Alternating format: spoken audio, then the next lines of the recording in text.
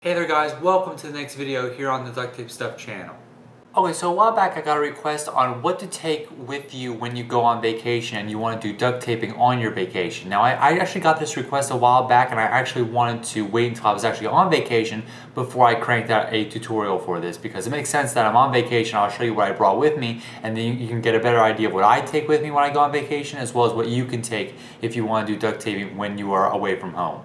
Okay, so we'll start off with the most basic thing, and that is duct tape. Big surprise, right? Duh. But basically when I'm going on vacation, the amount of duct tape will vary depending on how long I'm away from home. So if it's a couple weeks or so, like maybe just a week, I'll probably take maybe 2 rolls and the 2 colors that I really like and I can make a lot of stuff out of. If I'm away for maybe 2 weeks, 2.5 weeks, and there is like a store around me that I can get duct tape, like a Michael's or a Walmart, I'll just take maybe 2 or 3, maybe 4, if they're definitely the 10-yard rolls, which are a little bit smaller than the 20-yard rolls. I can fit more of those in a bag.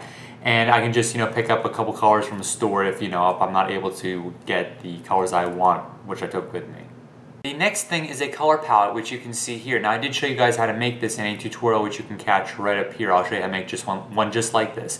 And basically, even though you are taking maybe a few rolls of duct tape with you, I do have a giant color palette here, which has pretty much every single color that Duct brand makes, but it is a really useful thing when you do take this with you to not only match the colors that you have, so you're able to determine the colors that way, but if you are really bored and you're trying to come up with new color combinations, you just bring your color palette with you and you can just, come up with new color combinations on the fly. You can just, if I'm really bored, I'm sitting in the airport, for example, I may not be able to make stuff out of duct tape with my cutting mat and everything, but I can sift through these colors and figure out, new designs, new colors to use in the future. I'll write those down and I'll use those when I get back, or when I get to my destination. I can whip out my X-Acto knife, my cutting mat and stuff like that and make some cool stuff.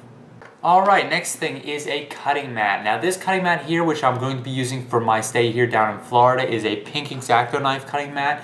It's 1 foot by 1 foot, which is a little bit smaller than my one back at my house, which is 18 inches by 1 foot, so it's a little bit different size. It is a little bit bigger though than those smaller cutting mats that I used to use back on the channel, which you've seen a few times. Those little miniature green ones that I used to use. This one's a little bit bigger than those, but it is a perfect square, so you're able to fit it into, folders. You're able to fit it into your luggage a little bit better, but you definitely want to choose a cutting mat that can fit into your luggage and it can fit into various places before you just decide to take it with you, because these don't bend very well. You don't really want to bend these too much because it kind of ruins the surface, so you definitely want to slip it in just the way it is, and you can take this with you wherever you want to. So this one's 1 foot by 1 foot, just a perfect square, and it works really well when I'm on vacation. So following the cutting mat, we have the X-Acto knives. Now I usually take just one knife with me, plus a few replacement blades depending on how long I'm going to be away. I don't usually go through blades that quickly, but just in case one gets pretty dull, I can have a few extras. You can't take these on planes, so if you are planning on traveling with X-Acto knives, you do not want to take this on a plane with you. They won't allow it on. You definitely want to put it in your checked luggage. So checked luggage only for the X-Acto knives. I think pretty much everything else you could probably put in your carry-on luggage, but definitely not the X-Acto knives. So if you're flying somewhere, got to go in your checked luggage. But X-Acto knives, I'm definitely going to take at least one of these when I go on vacation, just because it's perfect for cutting stuff out. And if you have the cutting mat, you have to have one of these. Otherwise, you're not going to be able to use scissors or anything like that to cut stuff out.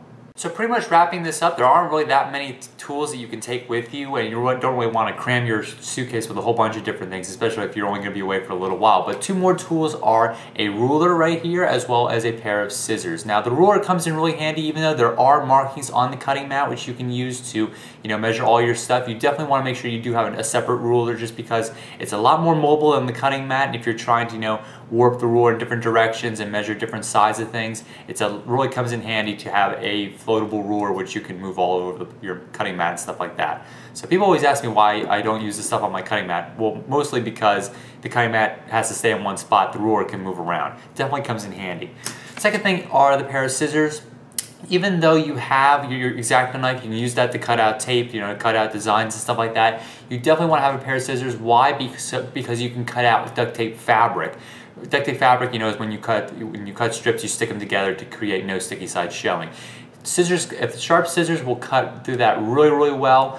X-Acto knives, they will if you push down hard enough and they're sharp enough, but they probably aren't going to cut through it as well as a pair of scissors. So definitely want to take a pair of scissors with you. I'm not sure what the new airport policy is on scissors. I think they might have to go in your checked luggage as well, so you'll have to check on that. But if you are driving somewhere, you won't have to worry about any of this, but definitely a pair of scissors will help. They don't have to be a huge pair like this. You can probably pick up a little pair of craft scissors or something like that. That'll probably work a lot better, but I definitely always carry a pair of scissors as well as the X-Acto knife when I do travel.